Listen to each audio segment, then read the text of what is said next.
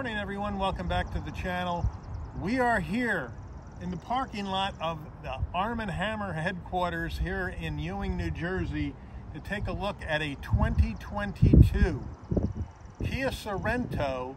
This one is the X-Line trim. We've had two other Sorentos on the channel, the SX and the EX Hybrid. This one is the first X-Line trim. X-Line in the Sorento model line is their off-road focused trim. This one happens to be in Aruba Green, which is an additional cost color of about $450 on the Sorento. We have the new 2022 Kia badge right in the middle of this tiger nose grille in gloss black. We have gloss black on the bottom of the grille as well, with flat black along the bottom. We have underneath some plastic protective gear. I don't see any skid plates like I would expect to see on an off-roader trim. All right. Headlights, daytime running lights are all LED all the way around, and also this has the LED interior lighting as well. All right, wheel and tire setup on this Sorento. The X-Line gets you an 18-inch wheel, gloss black wheel with the Kia badge in the middle. It gets you 235, 60 on the width, 18s, all seasons, all four corners, all-wheel drive. Looking at the car as a whole, I like what they've done with the Sorento redesign, which was for 2021. I think it looks like a very handsome car.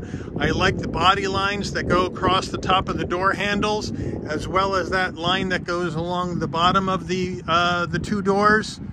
And the rear haunch looks really good. It's a very, very handsome looking package. We do have the fuel filler cap on the left. As we move in closer, we have our flat black around the wheel arches. We have our X-Line badge here with a nice design, which I like. We have gloss black on the mirrors. So when you have gloss black on the mirrors, they can get scratched. So I do not like the gloss black. I would like to see this color matched. LED turn signals, color matched on the two door handles. Up top, color matched shark fin antenna. And this one has the panoramic sunroof, as well as these flat black roof rails. As we come around the back of the Sorento, the rear wiper is tucked up underneath this roof spoiler, protecting it from the elements and car washes. It'll swoop down and clean off your window, cleans up the whole back area as well. We have the Kia badge here, the Sorento script underneath, flat black on the bumper, and we have LED taillights. No skid plates in the back either. All right, engine time. What we're looking at here is a 2.5 liter naturally aspirated 4-cylinder engine mated to an 8-speed automatic transmission, making 191 horsepower, 176 pound-feet of torque.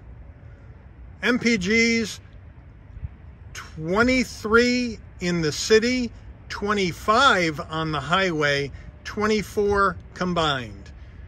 The engine's minimum octane rating is 87, so you can run this on regular unleaded gas.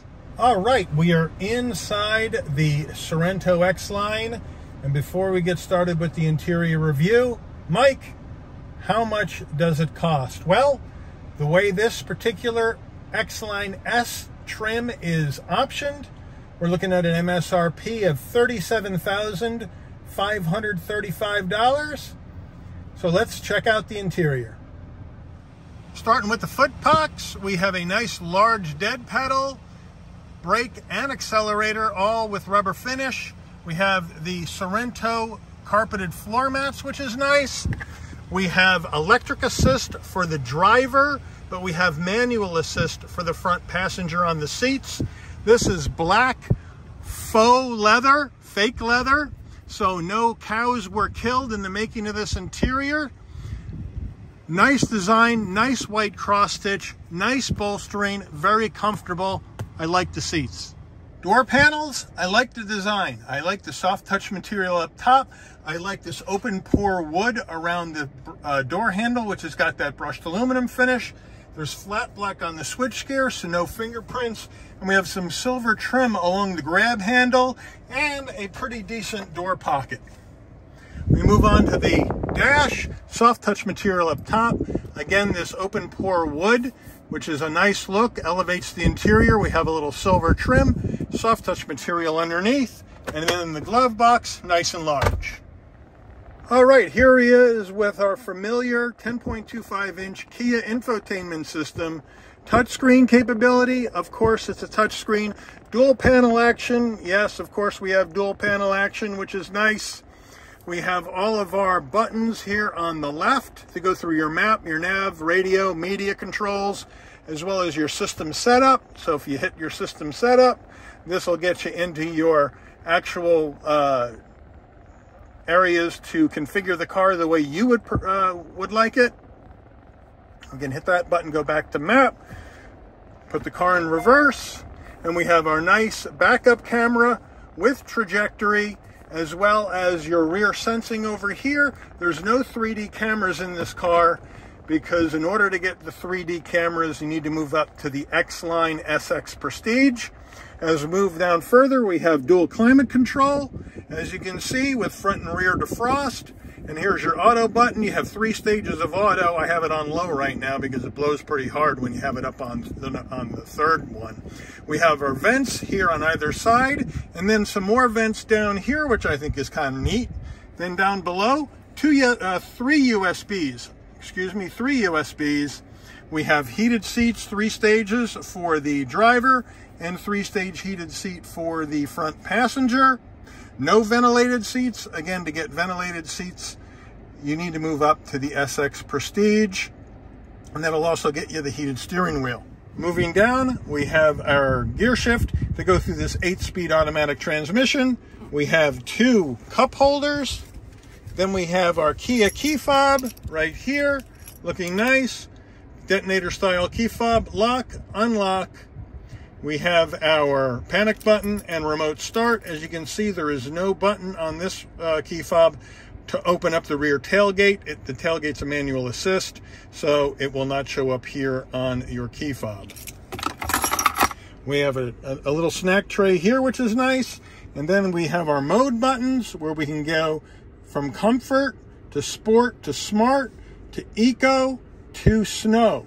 Center diff lock, start-stop function of the engine off, hill descent control. This is to turn on your rear parking camera right here, and this is to turn off your rear parking sensors. Why every car has that, I have no idea.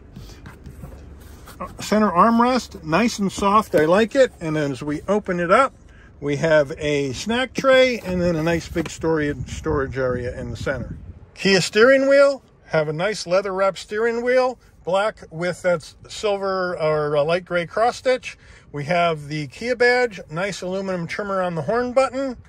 On the left side, we have our controls for our telephone and voice commands. On the right, controls for the cruise control and safety suite technology. We have gloss back down here, which is going to get some fingerprints. I would have liked to seen this maybe in silver rather than the gloss black. On your stalks, we have our settings for our headlights. No fog lamps in the X-Line S. And then we have our controls on the right stalk for our front and rear wipers.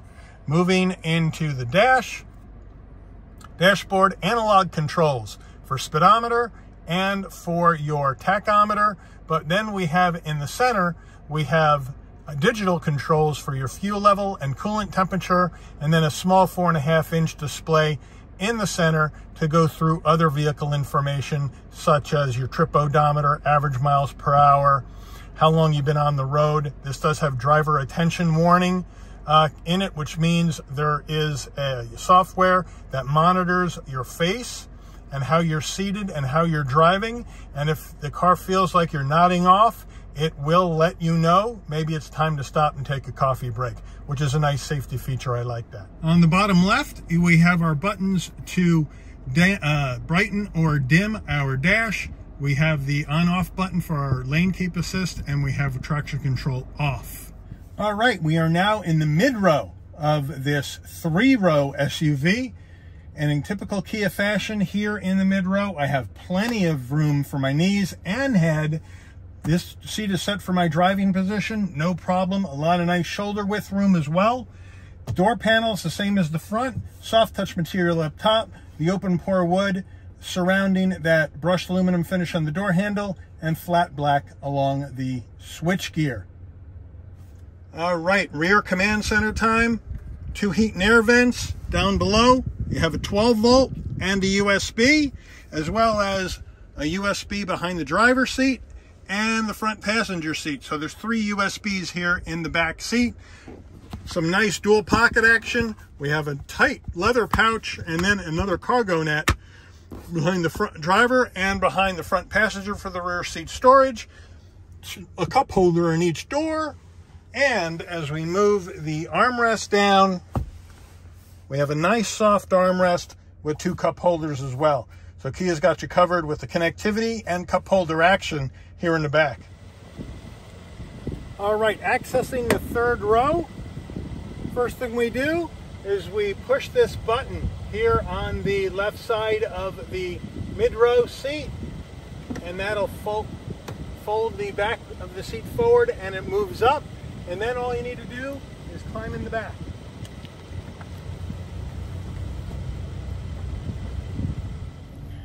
All right, now we are in the 3rd row, and the leg room's a little tight for a full-size adult.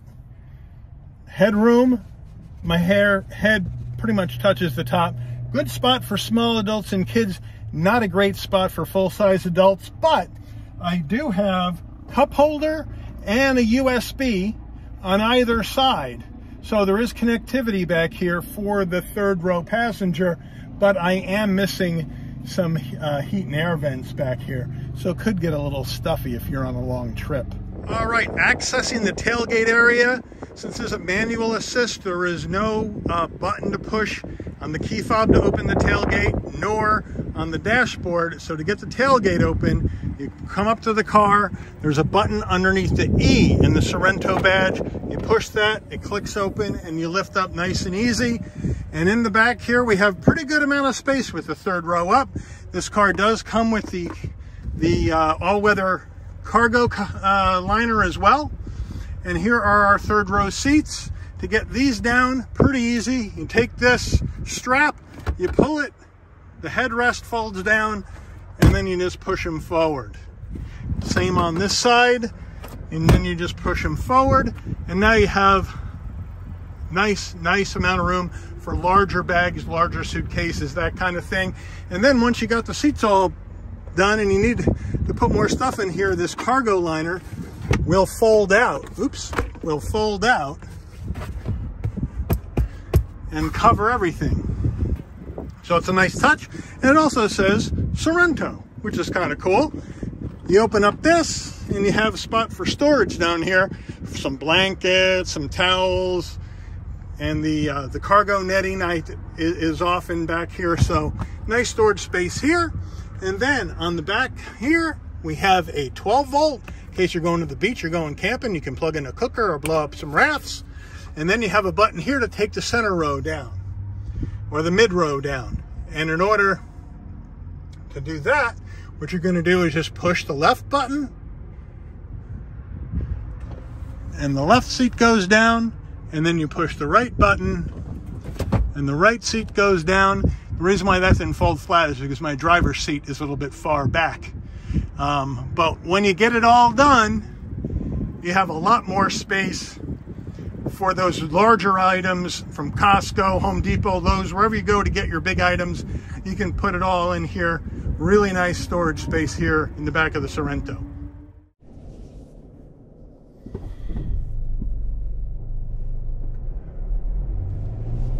All right, we are now driving the Sorento X-Line S. And we're just pulling out of the Arm & Hammer corporate parking lot, and we're heading down the road. And my first impressions are that the engine's got good power. You know, 191 horsepower is isn't bad at a naturally aspirated 4-cylinder. It's got the 8-speed automatic, so it's very, very smooth. I have great visibility out of the front windshield and the side glass. I have huge side view mirrors that do have blind spot detection, and then I have plenty of room for vision out the rear window. Handling is light but direct, which I would expect out of a family SUV with 3 rows, 7-passenger capacity. And we're going to take this up on the highway, see how she merges onto the highway and how she cruises at highway speed. Now, the X-Line S comes with the naturally aspirated engine at 191. If you need more power, you need to upgrade to the X-Line EX or the X-Line SX Prestige. That'll get you the turbocharged 2.5 liter at 281 on the horsepower. So that'll get you a lot more power, but again, a step up in price. And we're merging very smoothly here onto Interstate 295. No problem at all. The 8-speed automatic is very, very smooth on the shifts, and now it is very, very smooth on the highway. Again, this is their X-Line, their off-road trim. It looks more aggressive with the black wheels. I love the Aruba green paint.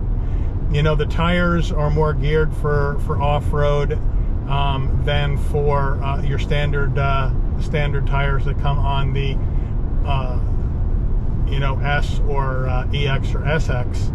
So the X-Line gives you some nicer styling. I like the styling on the X-Line better. The X-Line S is the entry trim for the X-Line. It's X-Line S, X-Line EX, and then S-Line SX Prestige. That's how it works. You're looking at $37,500 with the panoramic sunroof. That for this car, if you spec up an X-Line SX Prestige, you're coming up on 47 G's if you load it all up, and then you're encroaching on Telluride SX pricing. So for me, I think this is a good spot to be. You get a lot of tech, you get the heated seats, but you're missing out on ventilated seats, a heated steering wheel, and wireless charging. You got to go SX Prestige to get those features. So you have to decide for yourself, is it worth an $8,000 to $9,000 bump in price for those extra features? Now we have Grandpa here in the Grand Marquis, so we're going to see how this passing power is.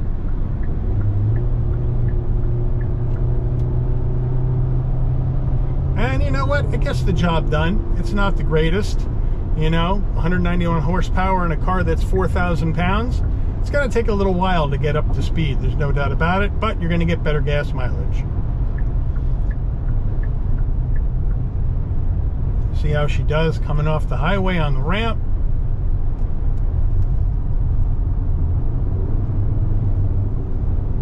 On the brakes, nice. Got some body roll.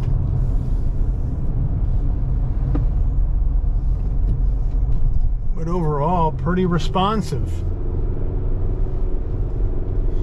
So I like how stable the Sorento is. You know, it's almost as big as the Telluride. And, you know, it's also a 3-row like the Telluride. Not as wide, a little bit narrower, but it just feels so stable on the road, smooth on the road as far as the driving experience, as far as comfort. We do have it in comfort mode, which I think is where most people are going to be using this on a daily basis. I would recommend it if you're going to do a lot of highway driving with this car. Put it in eco mode, set the cruise on 70, and you'll be getting, I guarantee you'll get better than the 25 mile per gallon highway they have rated on this car. I have friends of mine that have these particular Sorentos, 2021s, and they're getting over 30 miles to the gallon. Eco mode, set cruise on 70, and just go for a nice long drive wherever you may be road tripping.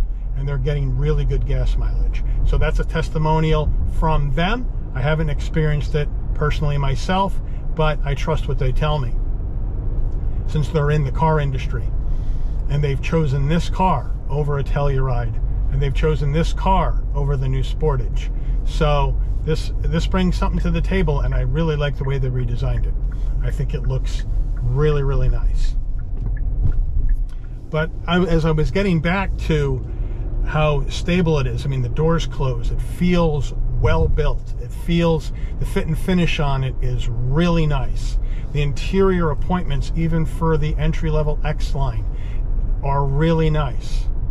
And so I really have to give kudos to Kia for building such a good SUV, and one that is going to be easier on your wallet for gas because you're putting in regular rather than needing to use the plus grade or super for that matter.